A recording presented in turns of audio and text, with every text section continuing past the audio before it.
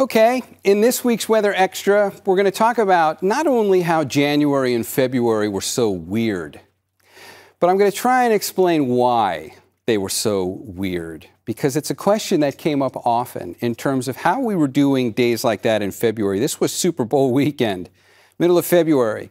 We were shattering records for daytime highs, and on that Saturday before Super Bowl, that's what it looked like at Ocean Beach. Look at all the people out there.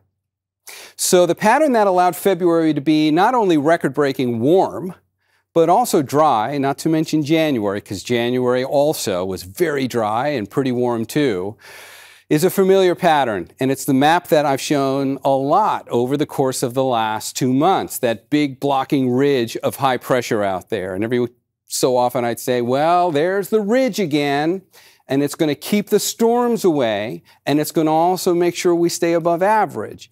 And a common question would be, what's up with that? Why is that ridge so persistent? What will it take to get rid of it? Well, in terms of explaining why it's so persistent, while you cannot get an exact answer for that, we are getting some pieces to the puzzle which may give us some explanation for this.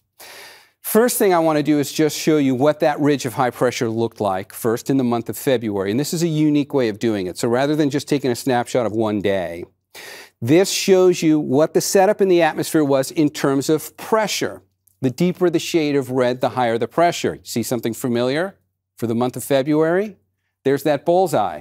That was our dominant ridge of high pressure. If you took pretty much the whole month of February and averaged it out, and then visualized how far above average that pressure field was. So that red bullseye tells you a significant area of high pressure averaged out over the course of the month of February was out there, and it was, higher pressure than average and stuck in the same position. That much we know. That was part of the forecast like every day.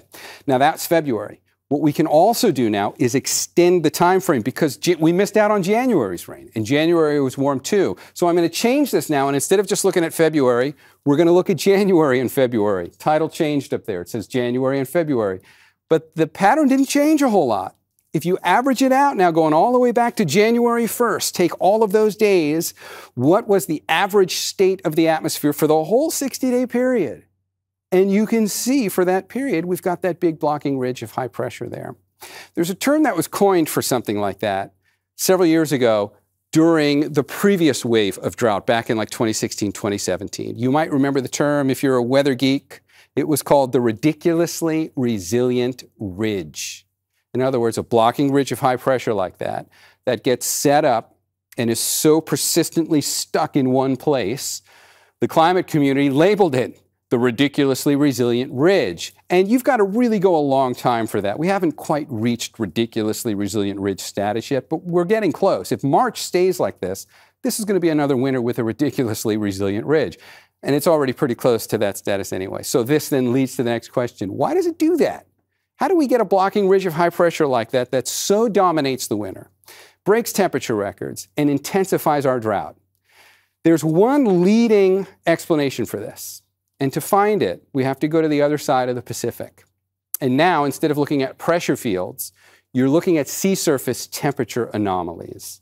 And this is the sea surface temperature anomaly in the Western Pacific. There's Australia, Indonesia. The deeper the shade of red, the warmer than average the sea surface temperatures were when you average it back over the climate records going back, to like the start of the last century. What we're looking at here is what the typical state of that warm pool was for the first 80 years in the 1900s. So from 1900 to 1980, that's what that warm pool looked like. From 1981 going on, watch what happens when I advance this. Now we're looking at 1981 to 2018, and two things happened. That pool grew, and the shade of red got deeper. In other words, since 1981, there has been a noticeable increase in the temperature in the sea surface waters over here on the Western Pacific and the size of that pool of warm water. In fact, the size of that pool has grown every year from 1981 to 2018. The size of that pool grew by about the same exact size as the state of California, about 154,000 square miles.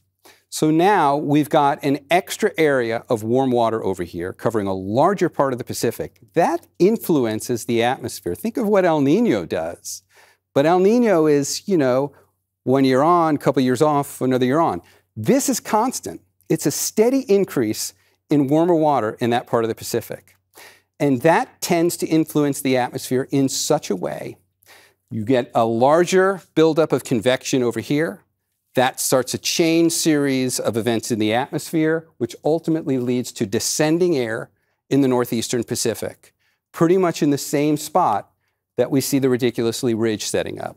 Now, there's a lot that goes into atmospheric pressure fields and long-term patterns. So that is not the only reason why we have a ridiculously resilient ridge get set up, but it is the leading candidate. And it's the one the scientific community right now puts the most weight on when they try to answer the question, why do we keep getting these blocking ridges of high pressure?